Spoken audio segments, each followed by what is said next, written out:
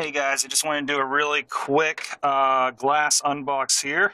Kind of ironic, considering what it is. The ChromeCast came in today. Finally, I was on back order for a while. And I want to do this just in case it's actually a pretty cool experience. And looking by it might be, because I've always been impressed by how the box looked for when we received the Google Glass.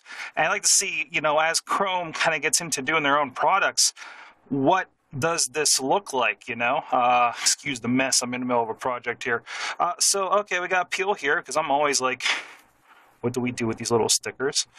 And I think we're going to do this anyways. Peel my ass. Not all of us have nails. Alright, so there we go, we pull it out. We got a box in a box. Ooh, nice reveal.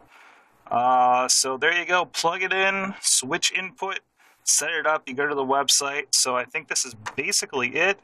There's a little dongle. There really isn't much to this. They're not kidding about it. So there's the HDMI. That's going to go right in the back of your television set. A little bit of plasticness on there. Pull this off. Oh, we got a whole lot more. We got this is the powered USB cord, because I am going to have to plug this in.